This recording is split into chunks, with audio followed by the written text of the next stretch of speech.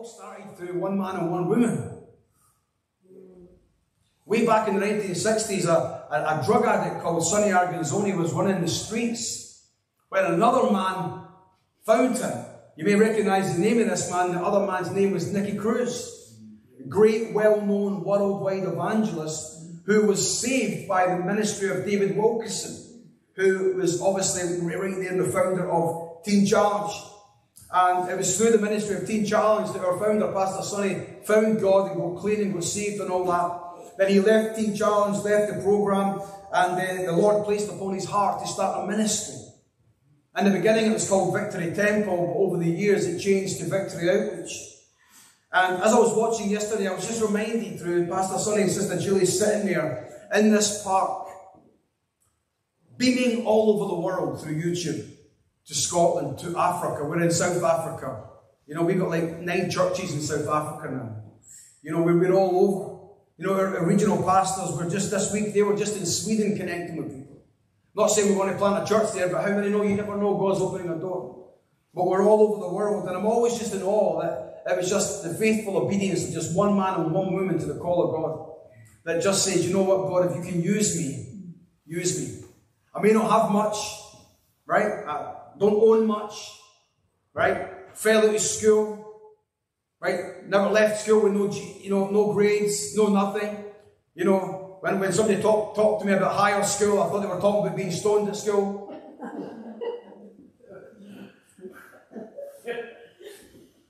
But way back in the 60s, a young man called Sonny Arganzoni got a hold of God, and God got a hold of him.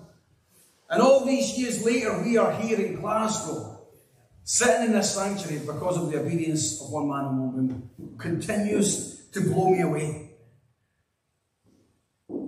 Continues to blow me away what God can do. And as I was just watching yesterday, I saw all the people, I saw all the things, and I'm thinking about all the recovery homes that they have, and with the churches and recovery homes and training centres all over the world, we have close to 600 centres all over the world because of one man and one woman's obedience to the call of God upon their life. And I was watching that yesterday thinking, God, I know you've got a plan for Glasgow. I know you've got a plan for Scotland. And God, I know sometimes in the natural things don't look like it's ever going to happen. Things don't look like this and things don't look like that. Have you ever felt like that? God, I know there's something there, but I can't just quite see it. I can't see how it's going to happen, but I feel it in my bones. Like Jeremiah said, I've got something shot up in my bones, God. I know you've got something for me, God, but I can't quite see it. But yesterday I was reminded through watching Pastor Sonny and Sister Julie that anything is possible. Anything is possible. Today's message, I'm going to title today's message, The Hub. The Hub. This is what I believe our church is called to be. I believe we're called to be a hub. What does hub stand for? Well, I'm sure you can tell me, you can see it behind me on the screen. A hospital, a university, and a base. A hospital, a university, and a base. Let's pray. Father, in Jesus' name, we thank you today that you're with us. And Lord, today we thank you, Lord, that the doors of the church, from the beginning of time, the doors of the church have always been open. The Lord, even when persecution hits the church, the doors of the church and the arms of God and the gates of heaven are never closed. And we thank you today, Lord, that we sit here today as recipients of grace, as the Lord called in hallelujah. Recipients of mercy. We thank you today, Lord, that we have been saved and transformed by the blood of the Lamb. Lord, today I ask you by the Holy Spirit that you would speak to us, minister to us, Lord. Lord, that we would not leave this sanctuary the same. Do something in us that would change everything around us for your glory and for your honour. In Jesus' name, amen. The title of this message is The Hub, the hospital, the university, and the base. When I first came into church over 20 years ago, I remember somebody telling me, I said, oh, I don't fit here. And somebody told me, he said, no, you don't understand. The church is a hospital. The church is a place where broken people come. The church is a place where those who are needing healing, needing hope, needing restoration, needing guidance, that the church was a hospital. I was being told that the church was a place for the sick and for those who needed healing in their lives. And I believe this concept was adapted from Jesus' words recorded in Luke's Gospel chapter 5, verse 31 and 32. Luke's Gospel chapter 5, 31 and 32. Jesus answered them, healthy people don't need a doctor, sick people do. And I've come to call out not those who think they're righteous, but those who know they're sinners and need to repent. You see, in this text, Jesus was responding to questions of his affiliation with sinners.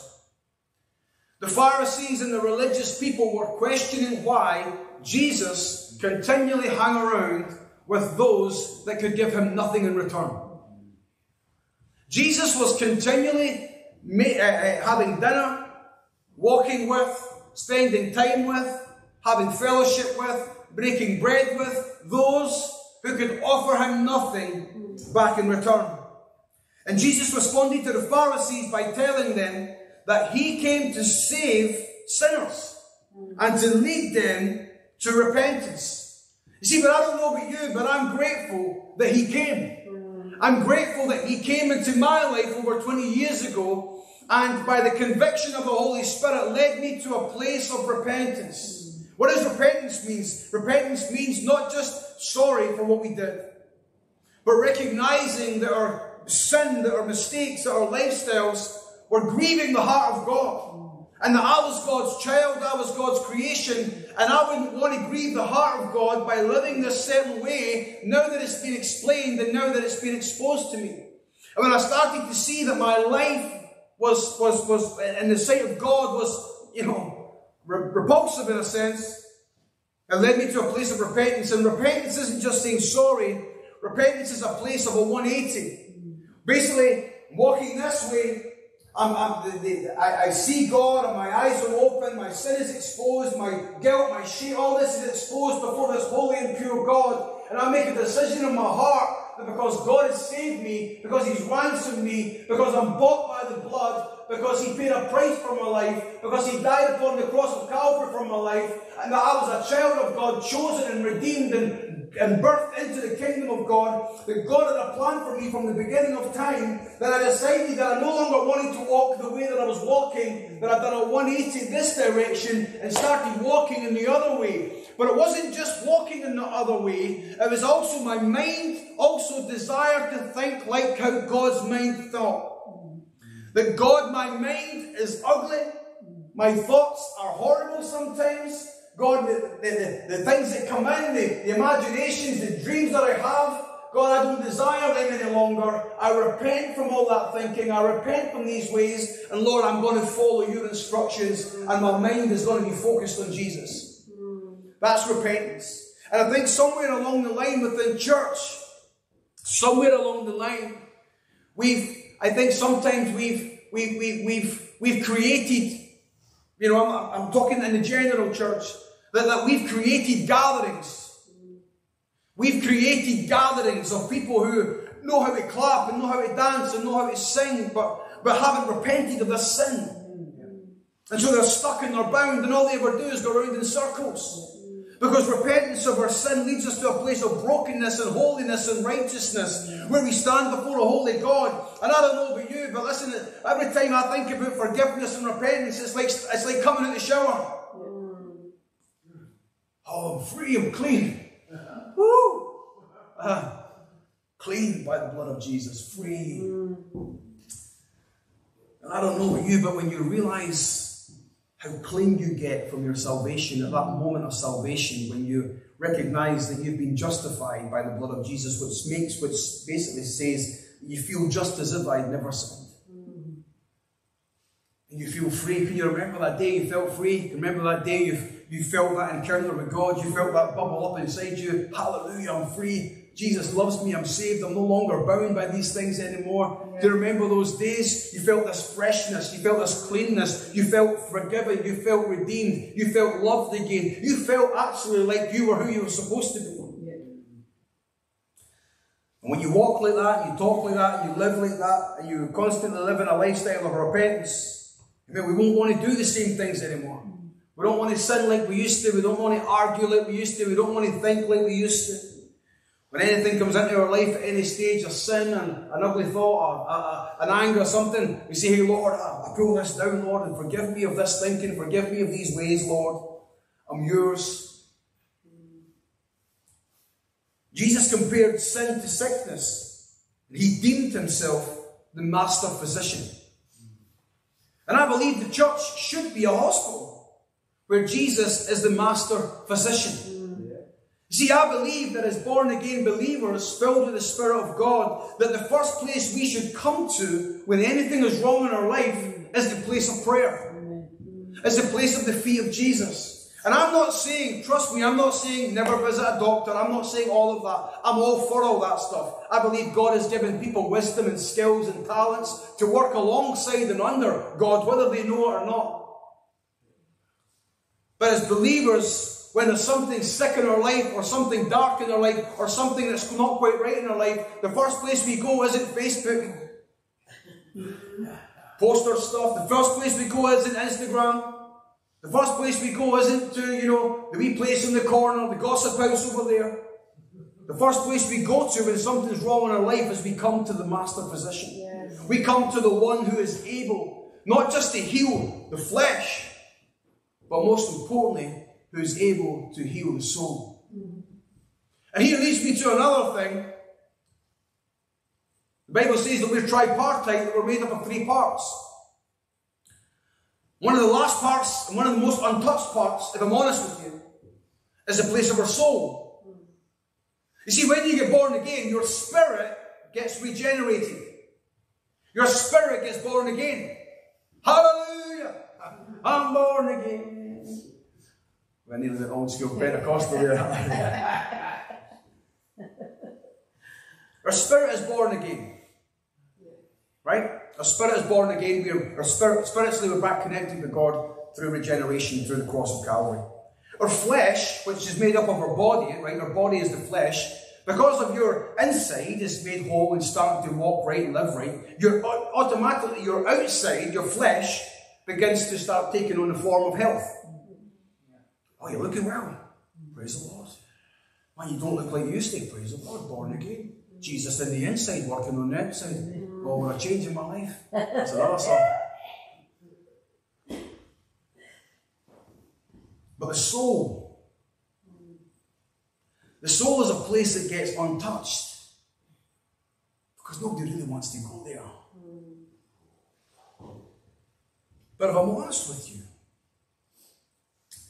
but when you come into a hospital and you come and see the doctor and he says, what's wrong with you?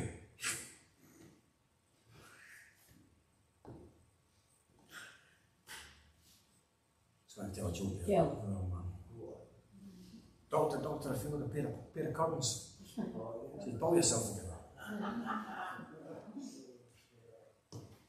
But when we come to the doctor, if we really want healed, then if you've got a broken ankle, you don't run in the doctor and say, what's wrong with you? Go, I've stubbed my finger. See, somebody once came up with this, coined this saying that says, what you never reveal can never be healed. If you don't reveal it, it can never be healed. Because it has to be exposed, it has to be brought into the kingdom of light. It has to be brought before the one who has the authority and the power to heal.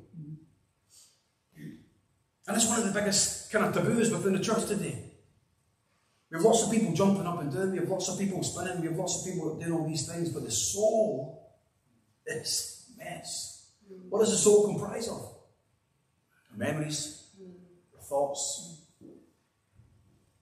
the pain, the shame, the guilt. In fact, your soul is a place that continues to play old Betamax videos.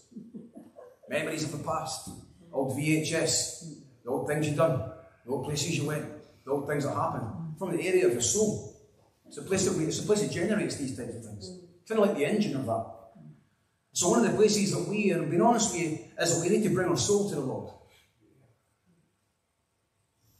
If we really want to be fruitful, we really want to be healthy, we really want to be in this till the hubcaps fall off, we want to be in this for longevity, then we really have to bring our soul to the Lord and say, Lord, I'll open up my heart to you. Lord, I've received your Lord and Saviour.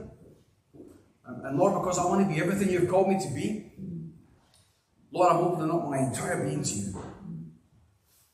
Lord, take all of I have. So when we come in, we need to be honest with our condition before the Lord. Because if we're never honest with our condition, we can never truly find healing for the condition. You know, sometimes when you speak to people and say, how long have you been in that condition? Oh, not long. A couple of weeks. But in reality, it's a couple of years. It's deeper than we let on. It's darker than we let on. It's sunk in further than we let on. We've got to be honest with Jesus. Listen, I'm here for prayer. Zoe and I, we're here for prayer. Nancy, pastoral team, we're here for prayer. We're here to lay hands. We're here to help. We're here to counsel. We're here to do all these different things. We can't heal the soul. Only the Maker. Only the divine Maker can heal the soul. We can encourage you. We can help. But we can, help work some stuff out. Answer some questions or plant some seeds of questions to figure out the answer. But we can't heal the soul. Only through prayer and revelation and love of Jesus Christ, exposing our life to Him, coming in and saying, Lord, I'm tired of walking around these same circles. I'm tired, Lord, of every time I get myself 6 months, every time I get myself 8 months, every time I get myself a year, every time, Lord, I get so far, every time I get a job, every time I get a relationship, every time something happens, I get so far. And then something happens. And I just believe and prophesy and pray over you guys that we would allow the Lord into the deepest, darkest areas of our lives. Because guess what? He's the only one that can help us. And it can be a dark, even right now as we're talking about this, you can hear a pin dropping here. It's not one of those hallelujah, amen, praise the Lord sermons yet. Amen. But I believe the church should be a hospital where Jesus is our master physician. I believe the church should be a place where those who are physically, mentally, emotionally, and spiritually wounded can come. I believe the church should be a place where we're able to check in, and when we leave, we're healed, or at least we're on the road to recovery. I believe the church should be a place of health and not a place of hurt. That the church should be a place where those who are lost can have a seat without being condemned. Without being judged. Without being... You see, it's my prayer as a pastor of this church and as the pastors of this church that this house of God will become a hospital. I mean, it already is, but my heart's desire is that this place will be known for its health, for its rejuvenation, for its revival, for its transformation, for its change, for its sustainable change. Not just 3-month change, but sustainable change, where people get their lives back, get their families back, get their children back, get their minds back, get their heart back, not just for a season, but for eternity and forever, through the sustainable, transformational change, through the divine position in Jesus. Yes. Yeah. You see, I envision a healthy local church where hurting people can find acceptance and counselling. I'm all for counselling. Some people say, oh, Christian counselling. I'm all for counselling. Trust me, I've needed loads of it in my life. I probably need more of it in my life. Somebody just to sit down with and let it go. Yeah. Not be judged, condemned, not be told you're crazy. We already know that. But I envision a local healthy church where we can find acceptance and counselling. And I, as a pastor, long for the place and people to come into this place so they can be mentored with godly leaders and also build trustworthy relationships with brothers and sisters in the Lord. This is what the church is. In Victory Outreach, I believe this is where God is speaking to us right now. This is why when I said at the beginning of the sermon, this is a message for us. And sometimes when you watch a sermon on YouTube or you go somewhere else and you watch a sermon and you'll say, oh, it's a great sermon. But see this sermon. If you're watching this, you're part of another church, that's great. This sermon's for Victory Outreach. Just let you know that. So if it's part of your church, then this is for you to take it and receive it. If not, enjoy the word. Amen. Be blessed. But Victory Outreach, I believe that we're coming into a season of growth and maturity. I believe we are. I believe we're coming into a season of growth and maturity. As a church, we're 4 years old. Next year we'll be 5. Amen? Like my son James, he's 4-year-old right now. He's running about doing chaos stuff. Like he's really quite untamable right now at certain points. I'm sure you've seen him. Like he was doing lips around the sanctuary during the worship rehearsal. He's 4. He's not there yet. But he's growing. Yeah. He's developing. Yes. He's excited. He's searching. He's moving forward. He's progressing. Yeah. And that's what we are as a church. We're not 28 years old. We're not like I'm preaching at a church next week in Falkirk for the 112th anniversary. We're not 112. Right? We're 4. Hasn't God been good to us in 4 years? Yes. Hasn't God grown us in 4 years? Yes. Hasn't God developed us as men and women of God in 4 years? Haven't we changed in 4 years, or 2 years, or 1 year, or 6 months, or 3 months since you've been here? But I believe we're coming to grow, and we're growing into a season of growth and maturity. And as we grow as a church, as we grow as a hospital, watch this, we're going to need more nurses. You know what a nurse does? A nurse helps to nurse the hurting back to health. Watch this, through spiritual checkups and house calls. Spiritual nurse. Somebody who can nurse people back to spiritual health. I remember when our kids were young and the nurse used to come, she used to weigh our kids. You know what I'm talking about. They'll come out, they'll weigh the kids, they'll do all this stuff, you know. They'll go through all the little checks with your children. You know, they should be at different stages. They should be recognising light by this time, you know. There's spiritual checkups that follow. And I believe as we continue to grow and mature, not only are we going to be looking for nurses and developing nurses, but we're going to be looking for spiritual doctors. Spiritual doctors are those who are in line with the scriptures and are able to diagnose illnesses and administer the healing power of God's word into people's life. We're also going to be looking for spiritual surgeons. Come on, somebody. We need more surgeons in the house. Amen. Those who can reach down deep inside the soul with the scalpel of God's word.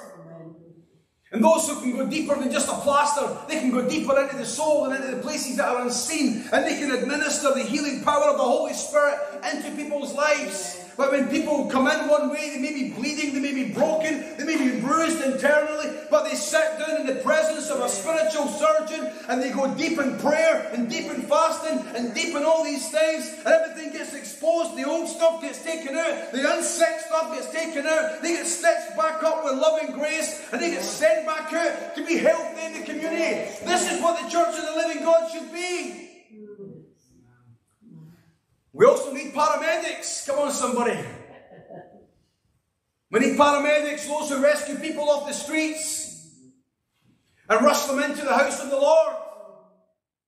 Those who go in the streets and find those that are lying broken, lying hurting, lying defeated, lying depressed, lying in the balconies, lying in the streets. We need paramedics within the Church of the Living God that are willing to go out onto the streets, reach the hurting people, and rush them in to the A&E of the church. Listen, I know we're sitting here today, man, and God's blessed us. But once we were that person, once we were lying by the side of the road, once we were lying by the gutter, or maybe not, maybe you had I don't know, whatever situation we were in, we were all lost and broken at one point, and somebody came and told us about Jesus, and he could help us, he could heal us, he could make us whole, he could change our lives. And listen, I just came to just remind us today, as great as it is to be in the house of the Lord, there's more people still out there on the road. There's more Apostle Paul still out there on the Damascus road. There's more confused disciples still out there on the Emmaus road, wondering if Jesus is real, their faith is lacking. There's more broken and beaten people still out there being overlooked on the road. Reminds me of the Good Samaritan in Luke chapter 10, verse 30. In reply, Jesus said, this was a parable. One of the religious rulers that spoke to Jesus and said, Master, or Jesus, what must we do to inherit eternal life? He says, love your neighbour, love God, all that, and love your neighbour. And he said, okay, we do that, but what else?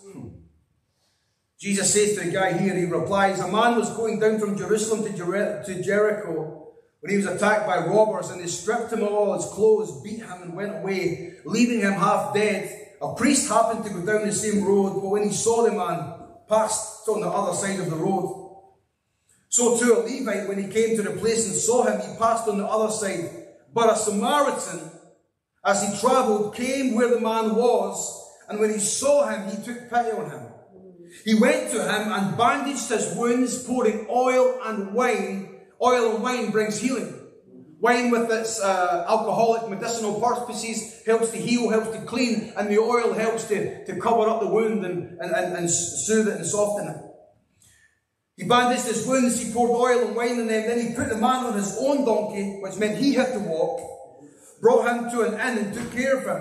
The next day he took 2 denarii and gave it to the innkeeper and says, "Look after him."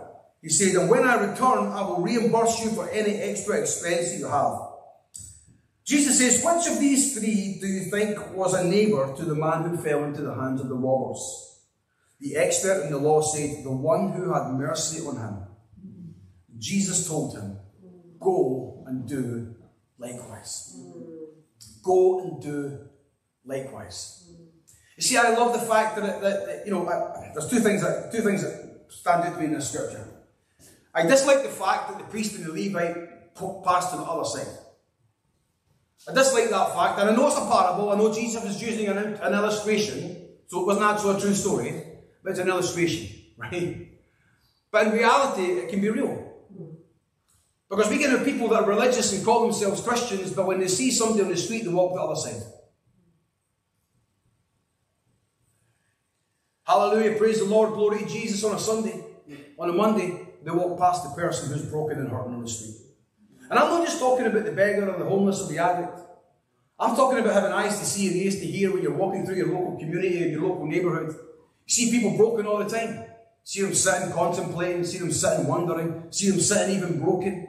A workmate, a work colleague, a friend, a neighbour, a sister, who's going through the heights, who's going through the troubles, who's going through the struggles. Amen. The Samaritan travelled and came where he was. He saw him and took pity on him. The Samaritan himself, and this is why I love this story, or parable, an illustration, because the Samaritan himself understood what it was like to be marginalised, mistreated and misunderstood. A Samaritan was someone who was outside of the Jewish family. They were considered even lower than the Gentiles. They were considered like the stuff of your shoe. This Samaritan, who himself had been an outcast, or himself had been mistreated, misunderstood, this outcast understood what it felt like to be on that side of the road. And he says, "You know what? I know what it's like to be down. I know what it's like to be misunderstood. I know what it's like to be mistreated. I know what it's like to have people walk by me in need."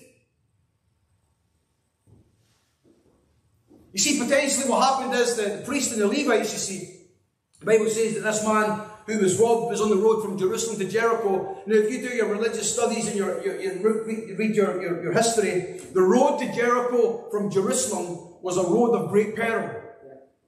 It was a road where bounty hunters and all these different robbers and thieves, because it was a main road between Jerusalem, right, and Jericho, the hunters and the robbers and the stealers, this path, this road was like a main road, a main highway where the goods would go, where all the food would go, where all the stuff would go. And so listen, if you walked that place on your own, you were leaving yourself open to robbers and attackers, and potentially outside of the box thinking for a moment, the Levite and the priest maybe thought to themselves, well, he deserves that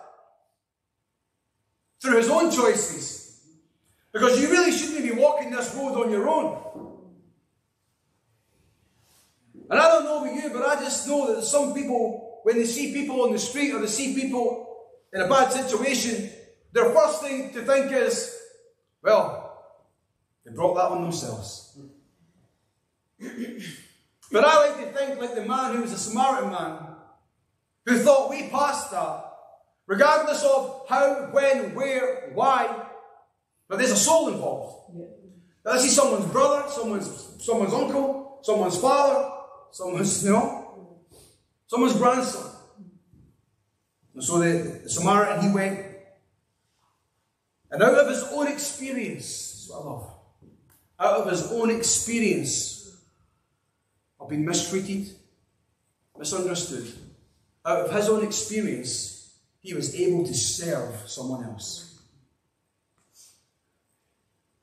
That again brings me back to Pastor Sonny's sister Julie in the very beginning. People that received the grace of God, the forgiveness of God, received salvation, desperately just went about and wanted to bring other people into that.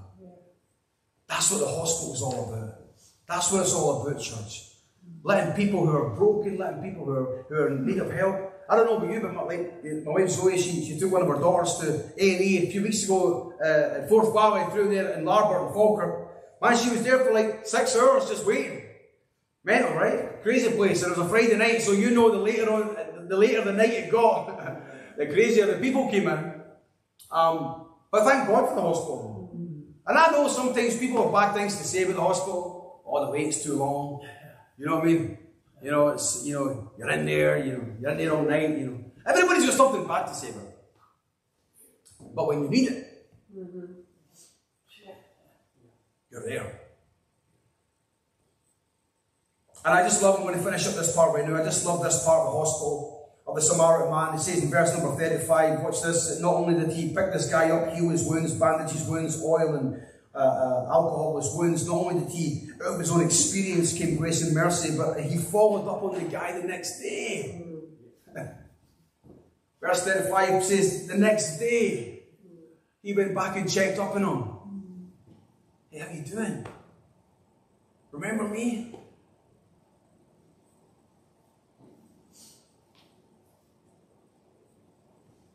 He went back on this dude and made sure he was alright.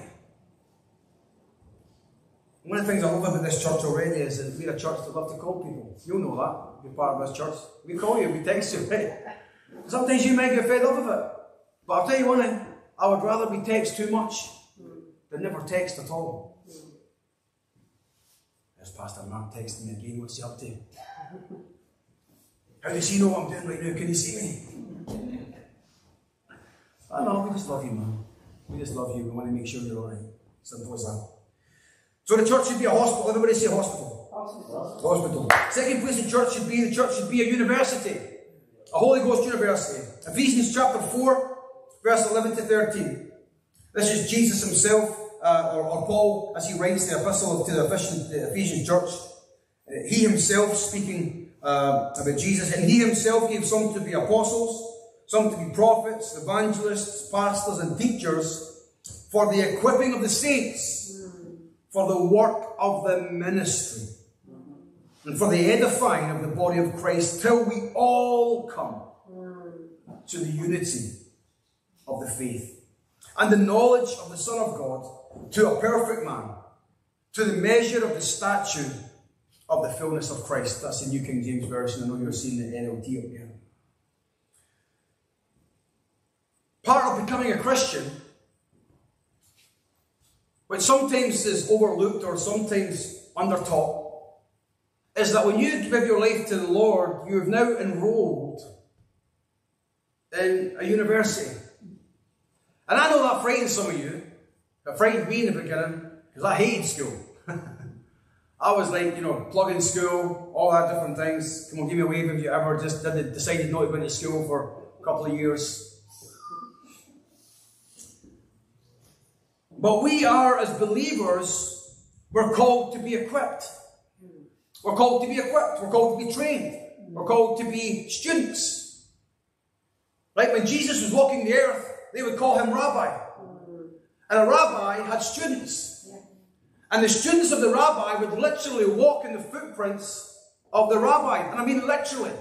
Like if the rabbi walked in the sand or walked in the dust and you saw his footprints, the students wanted to follow the rabbi so much that if the rabbi put his foot left, they put their foot in his footprint.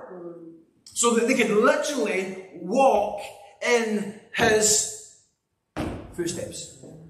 And so as believers in Christ, followers of Christ, we're called to be students. Students of the Word, students of God, and students within the church. Why? Because Jesus himself gave some to be apostles, some prophets, some evangelists, some pastors, and some teachers for the equipping of the saints. Who are the saints? Who are the saints? The believers, right? I'm not into this, I'm just a sinner. No, you're not. theologically, spiritually, you're a saint.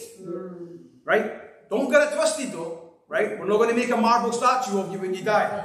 Alright? And bow down and worship you. Right?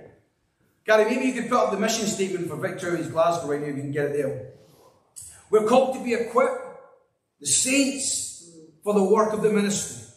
The mission statement of the ministry is, we reach the lost, we equip the saints, then we go tell the world what God's done in their lives. Amen. The paramedics,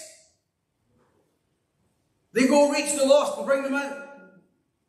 When you come into the hospital, you get healed, you start to get healthy, then you start to get trained, you start to get equipped in the things of the ministry. Why is it important that we get equipped? Well, let me explain this to you. Would you go, in fact some people do, but would you go to a doctor, or would you go to a nurse, or would you go to a dentist with someone who wasn't certified? Someone that didn't have any expertise, qualification, or overarching authority over their lives? We wouldn't, right? You wouldn't go. Some people do, unfortunately. Sometimes you see disasters from turkey teeth and turkey hair. Amen. Right? They go there because it's cheap. But the reason it's cheap is because they're uncertified and they're using dodgy gear. And so it's important that we're equipped, watch this, like a surgeon, because Paul says to Timothy in 2 Timothy 15, to study to show ourselves approved, someone who rightly dissects the Word of God. Hebrews 4 says that the Word of God is living and active, sharper than a double-edged sword. So it's important that we get equipped so that we know how to yield the sword, how to wield the sword, how to speak to people about spiritual things. Because what happens is, if you have unqualified and unequipped surgeons, they'll cut you open but leave you bleeding.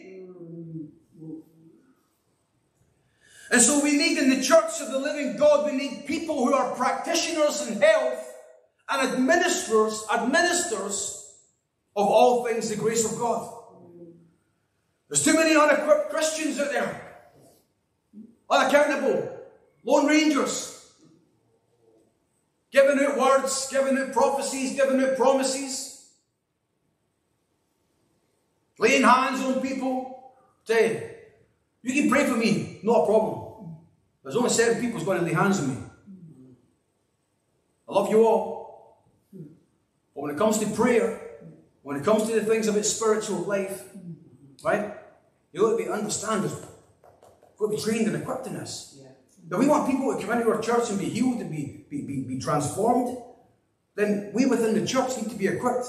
How to minister to people, how to train people, how to love people, how to be gracious to them, how to pray with them, how to recognize and discern the things that's taking place within our lives. That's why we need to be equipped. And I love this part here. It says here, watch this, it says, till we all come to the unity of the faith and the knowledge of the Son of God, to a perfect man, right? A perfect man. Jesus, he's perfect. Yes. The Lord and Savior, he's perfect. Yes. We're not. But we come to him as imperfect people, but watch this, to the measure of the stature of the fullness of Christ. What is the role of me, the pastor, and us, the leadership team? What is our role? Some people will say, oh, your role is to build a church. Well, that's true. Some people will say, well, you know, have a good worship service. Well, that's true. Some people will say, take a city. Oh, that's true. But it's not the priority. The priority within the church is to disciple people into the fullness of the stature of the image of Christ. That's the priority. That's the master plan. You see, the Bible says that we are co-workers, co-heirs with Jesus. He has this master plan. Paul says that he was a master builder, and a master builder doesn't come up with his own plan. The master builder follows the plan of the architect. Yes. And so we don't have the right just to come up with our own idea of the fullness of Christ, or our own idea of discipleship. The idea of discipleship, as written within the Word of God, is to disciple people, not to the ministry, not to the church, not to this and not to that, but to disciple people into the fullness and the stature and the maturity to the image of Jesus. Yes. That's it. Because here's what happens. When we disciple you to the image, the maturity and the stature and the thing of Jesus, everything else around your life will change anyway. Yes, that's it. Oh, I love the Word of God. Hallelujah. I mean, we're called to be equipped for ministry. Watch this. That means that there's a gifting and a calling within every life of the believer. Yeah. That God has a plan for your life. You're not just sitting here today by happen chance. You're not just watching here today by just some form of just coincidence. That God has a plan for your life. You are saved and ransomed and purposely bought for a purpose, for a reason. That God has a plan and a purpose for your life. If He's revealed that to you, great. If He's not, keep seeking, keep asking, keep knocking. For those who ask, seek and knock, they shall find, and the door shall be opened unto them. The problem is sometimes we sit in church and we go, God's not speaking, but are we praying? Are we seeking? Are we fasting? Are we separating ourselves unto the call of God? Are we laying our lives down and saying, God, I don't care what it is you have for me, Lord, but whatever you have for me, I want it. Create in me the fullness of Christ. You see, there's three. The fullness of Christ also, I kind of just love this word tripartite. The fullness of Christ is kind of made up of three things. And every born-again believer should have these things in their life. And if you are a born-again believer, or you saw somebody who's a born-again believer fall away from the faith, it's probably one of these three things that are lacking within their life. To be made into the fullness of the image of Christ, the first thing is we're made into the nature of Christ. The nature of Christ. Amen? God's nature, the nature of Jesus. The nature that's meek, the nature that's loving, the nature of God. The first thing is we are made into the fullness of Christ, as we are made into the nature and the image of Jesus Christ. That means that our self dies, that our flesh dies, that our will dies, our desire dies, and we say, Lord, not my will be done, Lord, but your will be done in my life. Come on, somebody, I know you're looking at me saying, Pastor, that's a hard thing, but that's what we're called for. That's what it's all about. Amen. We're called to be made and transformed into the image of our Lord and Saviour Jesus. And sometimes what happens is, if somebody falls away from the faith, whether they're backslidden or not, sometimes the character of the Christian is weak. They lack integrity. They lack trustworthy. The second thing for the fullness of Christ, and I am coming into Landisville soon, the second thing of the nature of Christ, of the fullness of Christ is this: we need the wisdom of Christ. So we're trained, changed and transformed into the nature and the image of Christ and the character of Christ. But the second thing we are to be made into the fullness of Christ is that we need the wisdom. What is wisdom? Wisdom is making the right decision with the right information that we have at the right time. Wisdom is making the right choice, God-honouring choice. The choice to go left when He says left. The choice to stick by the Word of God and do what the Word of God says. That's wisdom. And the third thing, when I finish this part of it right now, is the third thing we need in the fullness of Christ is that we need the power of God in our lives. The power of God in our lives. And if somebody ever falls away from the faith, it's probably one of these things that's lacking. They lack in character. Amen. They lack in wisdom. Or they lack in power and authority in Christ. We've been called to be students of the Word. Third thing and lastly is this: not only are we called to be a hostel, we're also called to be a university, but also we are called to be a base. A base. We want to build a base church here in Glasgow that becomes the launch pad to send out disciples. Like Jerusalem in the early days when the disciples were sent out, 12 got sent, 72 got sent, 120 people got sent. Like the early church in Antioch, where Paul and Barnabas got their hands laid on them and they got sent out to go to Cyprus, to go to different places. That the church should be a base and a launch pad where those that are saved, sanctified, discipled and trained have the calling of God upon their life and say, God, I know that you've separated me for a purpose, a plan. I know that you've got something for me, God. I want to do everything, God, you've called for my life. Lord, use me, send me, place me, do what you want with my life. Like the early church in Antioch where Paul and Barnabas got sent. We know that scripture in Acts chapter 1 verse 8, and it says, and the Holy Spirit shall come upon you, and you shall be my witnesses where? Jerusalem, Judea, Samaria, and the outmost parts of the world. In other words, what happened there was when the Spirit of God came on the believers, they recognized from that moment that their life could go wherever God wanted them to go. And I just think that there's many, many Christians in this day and age also that we have conditional faith.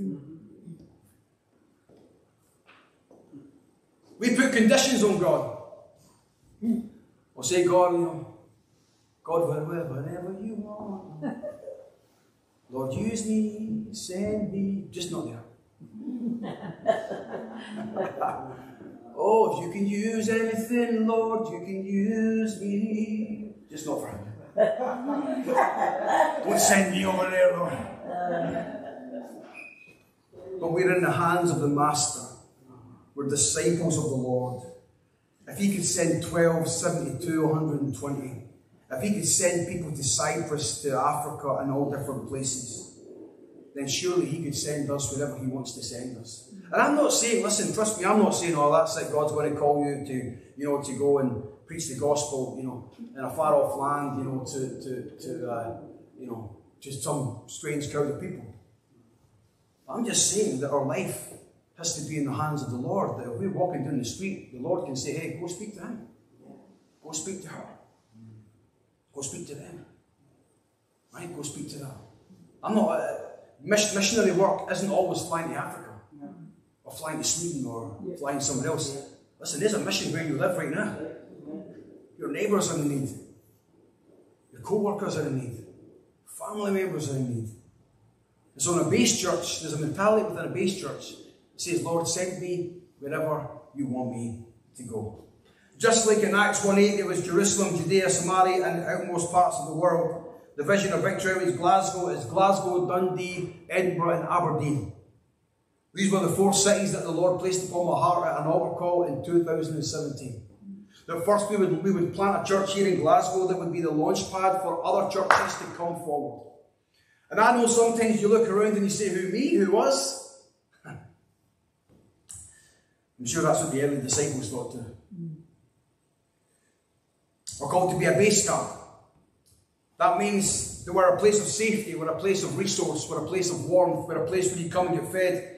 I know many people climb mountains, and my mother-in-law, she's climbed Mount Kilimanjaro and different things like that. And I know people climb things like Mount Everest and things like that. But there's an important part of that climbing. They call it the base camp.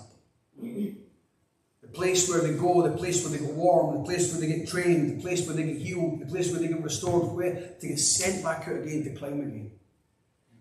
For some of us, man, we've been climbing, we've been doing things, we've been doing great things, but everybody needs a base where they can come into the warm, into the presence of those that care for them, into the presence of those that can bandage them up, wounds, encourage them to go back out again.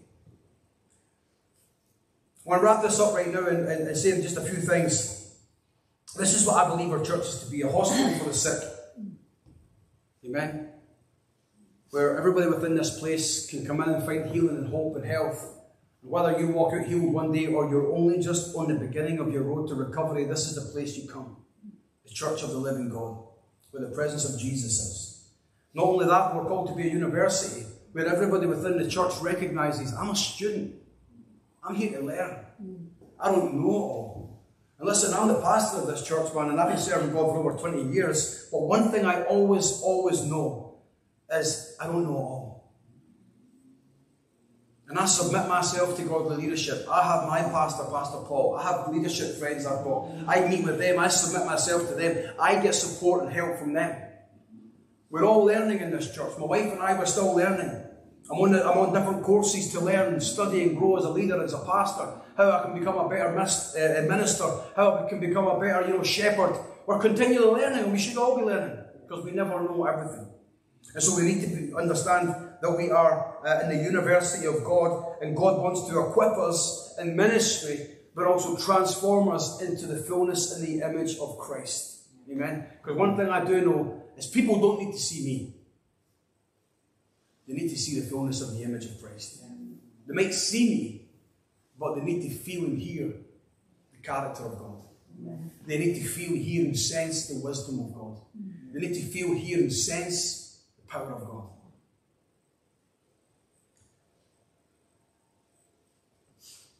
I want to just finish with a scripture today, and it's found in Matthew 11, verse 28. A very famous scripture. If you've been in the church, you'll have heard it. Maybe it's helped support you, maybe it's helped encourage you. But as I was praying, and I don't know personally where everybody is, I don't know what everybody's going through, but I do know the place where everybody needs to go to. It's the same.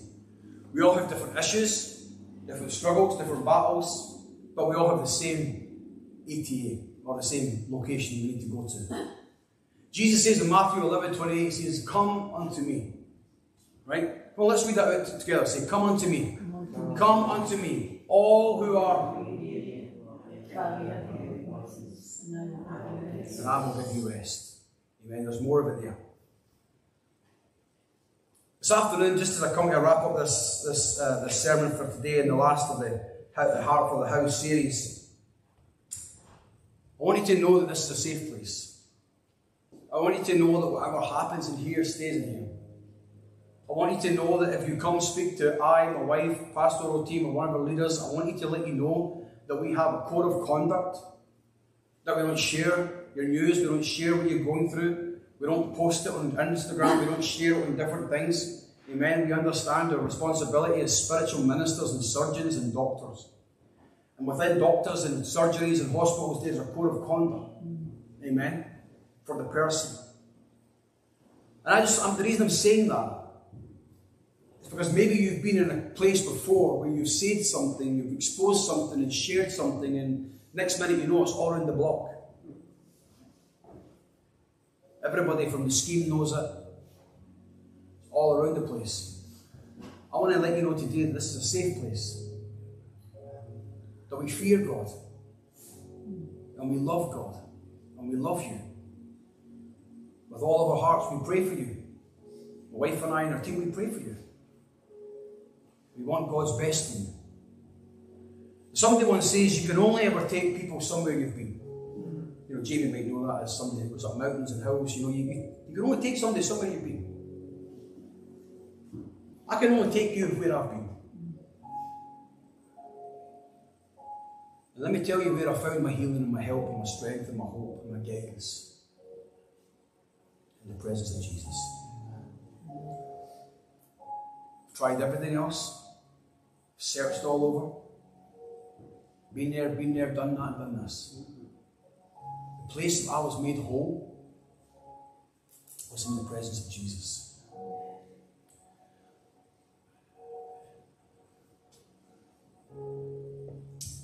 Let's go close our eyes for a second. Father, we thank you for your word. We stand before you amazed and in love with you, Lord. We thank you that you are here with us, precious Holy Spirit. We can sense your presence. We can sense that you're moving in amongst us right now, Holy Spirit. The Holy Spirit, you are the fullness of Jesus. You were sent another of Jesus. You are Jesus. Just as where Jesus was limited to one place at one time, Holy Spirit, you are unlimited. You are omnipresent, Holy Spirit, which means that you can be in every person's life at one point at the same time. And I know, Lord, Holy Spirit, there's many people in this sanctuary and watching today that have many, many things in their lives. Hoping for, dreaming for, desiring. Desire to break, desire to free, desire to begin, desire to be healed, desire to restore. And only you know, God. And I ask you today, Lord, that by the power of your Holy Spirit, that you would begin to minister to us right now. Come on, I want to make it personal.